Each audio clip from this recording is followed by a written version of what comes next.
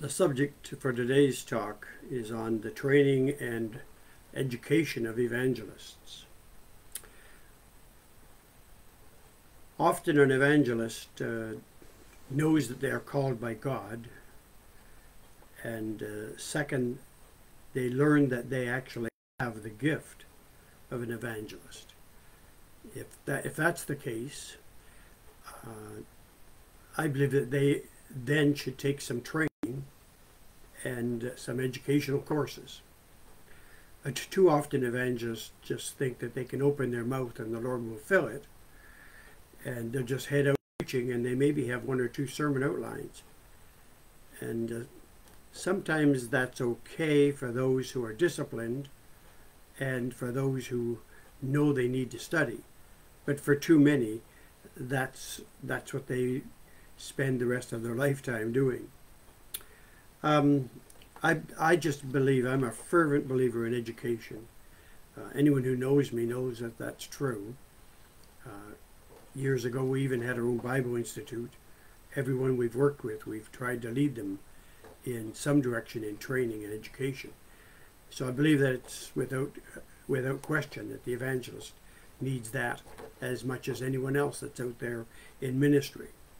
However, I also believe that training and education for an evangelist should take a different form than the standard ministerial training that's so prevalent these days. The same is true if you're going to be a plumber. Why would you spend 4 years in college when you could go to a trade school, when you could become involved in a co-op program? So I believe that there's a new model that's needed in training evangelists. And too often evangelists are placed into this age-old model of education that really ends up only benefiting the college to which they attended. So you say, what would you suggest for the training of an evangelist? Now I know many evangelists are listening, and others that are listening who know someone who is an evangelist, put them in contact with our videos and let them follow along some of the suggestions that we have after done years and years of ministry training and mentoring. So here's a model that I would follow. I call it a new targeted model for evangelists. Number one, I think that there are specific college level courses that every evangelist should take. Maybe a list would be helpful. One would be in the area of theology. If you don't get your theology straight up the road, you'll find that you've led many people astray. So I believe that every evangelist needs solid theological training.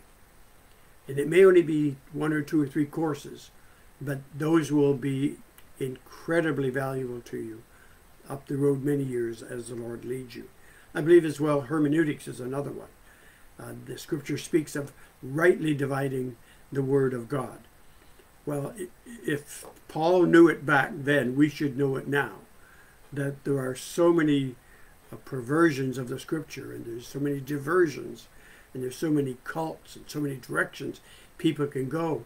And this subject of hermeneutics is teaching you how to interpret the Bible. And whatever you read, whatever you're studying, what is the right interpretation? And it adds culture and everything else into that mix. The third would be studying a program that would deal with developing a worldview. Too often people have a very narrow, and evangelists have a very narrow view of the world. And probably only until I began to travel to many different countries did I understand the value of having a worldview.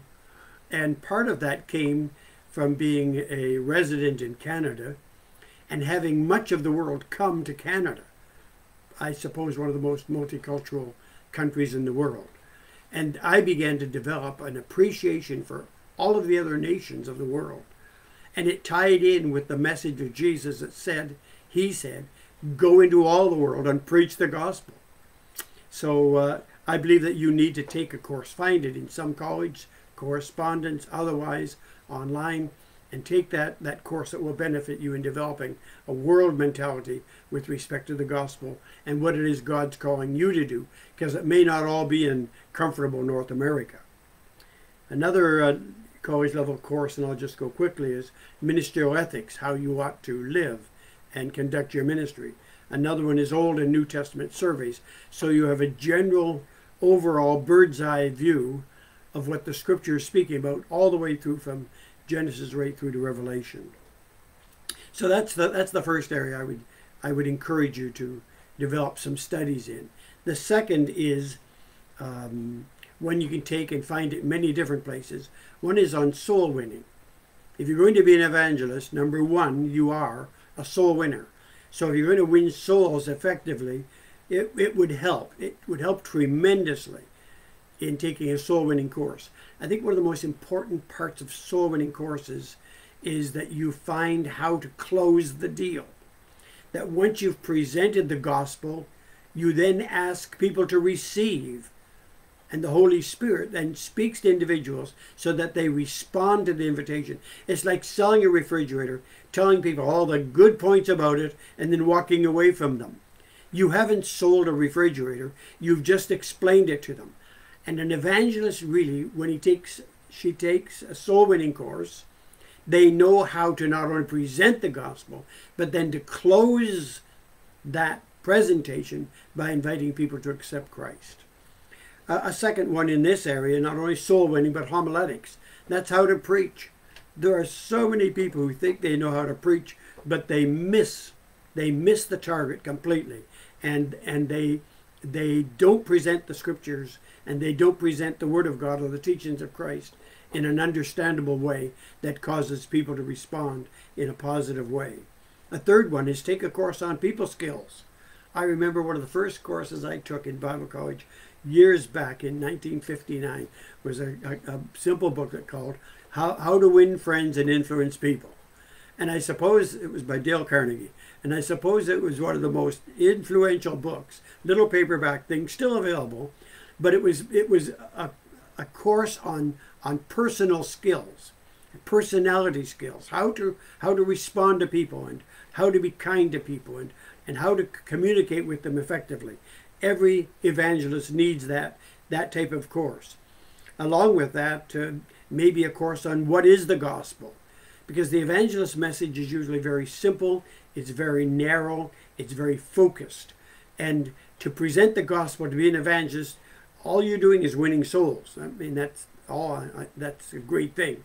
But that is your primary focus. So know what the core of the gospel is. Sometimes we say the core of the gospel is in John 3:16, and that's true.